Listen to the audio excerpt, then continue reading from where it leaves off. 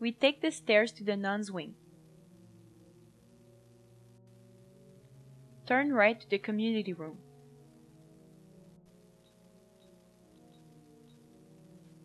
Let us take a few seconds to observe this room, which serves as a place for celebrations, meetings, and other gatherings for the nuns.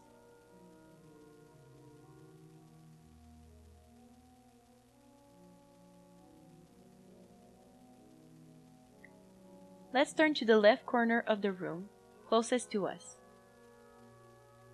Under this window, you can see a chest, called a dead chest. We find these in different places in the monastery.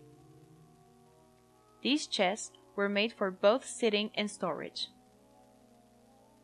Fitting perfectly under the window, it was an ideal way to make good use of every inch of space. Let's move slightly to the right. We are in front of the painting representing Madeleine de la Peltrie. A widow and rich heiress, Madame de la Peltrie sailed to New France in 1639 with the first Ursulines.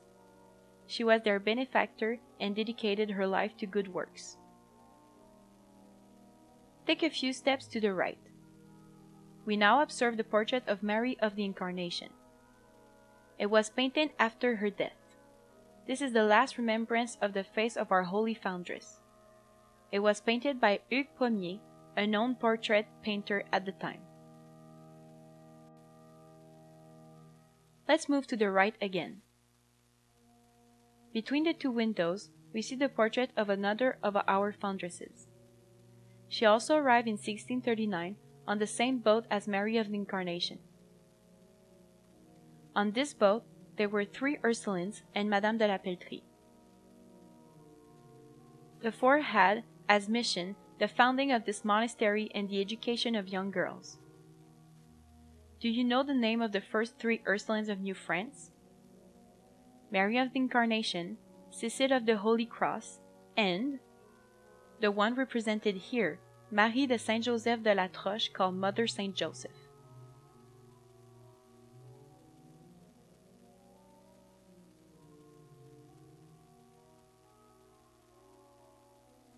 Let's return to the back of the room, in the right corner furthest from us.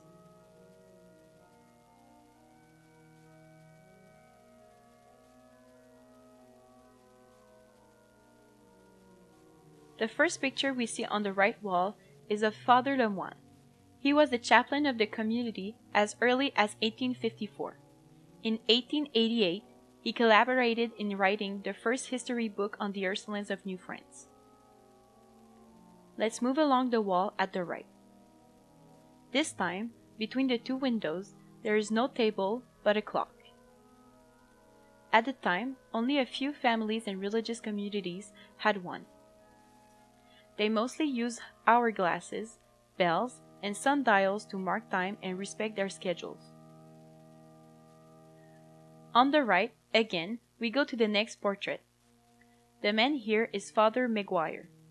He was the chaplain of the Ursuline in 1832 and helped to restore the finances of the monastery after a difficult period. He reformed the rules of the cloister and, after a trip abroad, took inspiration from the best schools to add disciplines such as music to the curriculum of the Ursuline school. We continue along the wall. This portrait is that of Monseigneur Plessis.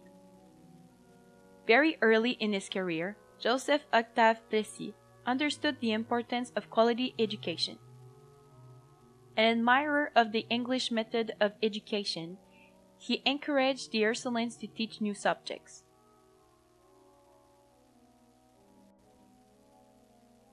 We make a quarter turn to the right. In the corner, at the base of the wall, we see an iron container and a sink. Since there was no running water at the time, it was convenient to have water nearby.